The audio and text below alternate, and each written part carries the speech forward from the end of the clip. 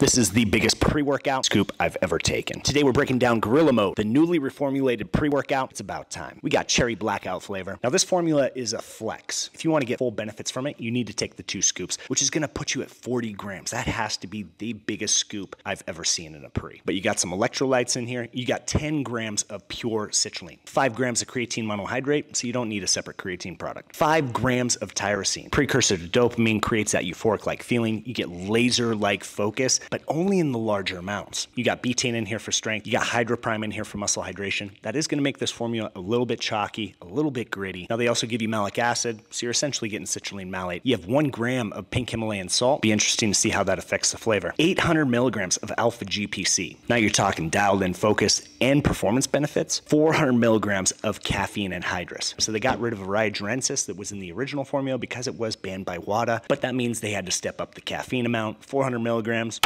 Dump it in the Helix. I give it to them. That's straight up cherry. A little bit thicker than I would like, but the flavor's on point based on price, performance, energy, flavor.